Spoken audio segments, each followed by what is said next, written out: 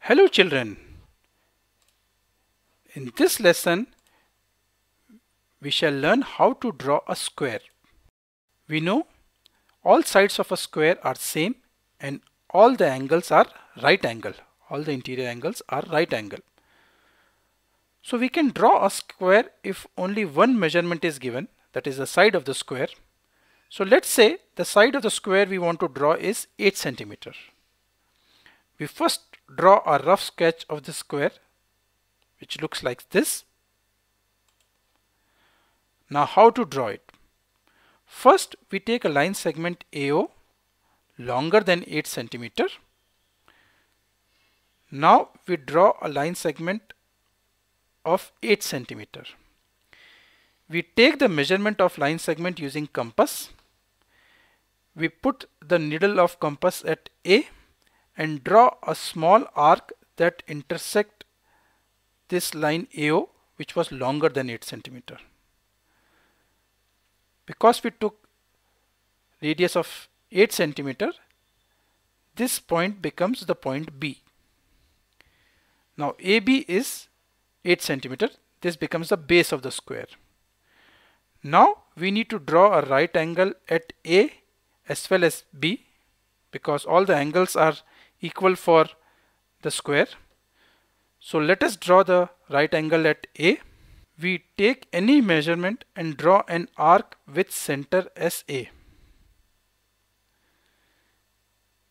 Say that arc intersect at M. We keep that measurement.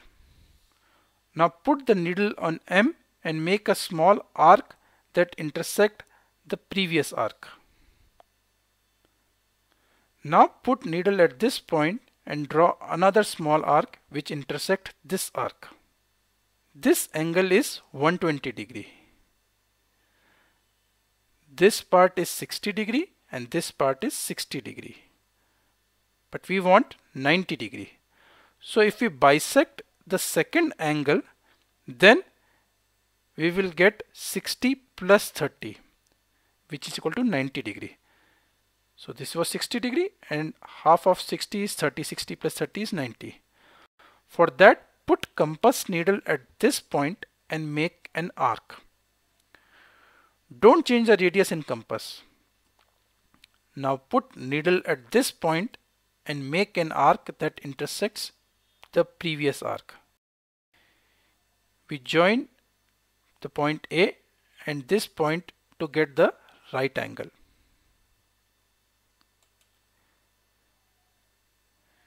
Now we take 8 centimeter measurement again using the compass and we put needle on A and cut off 8 centimeter.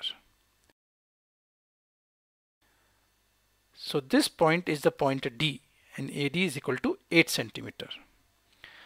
Now we put needle at D and make an arc with 8 centimeter radius.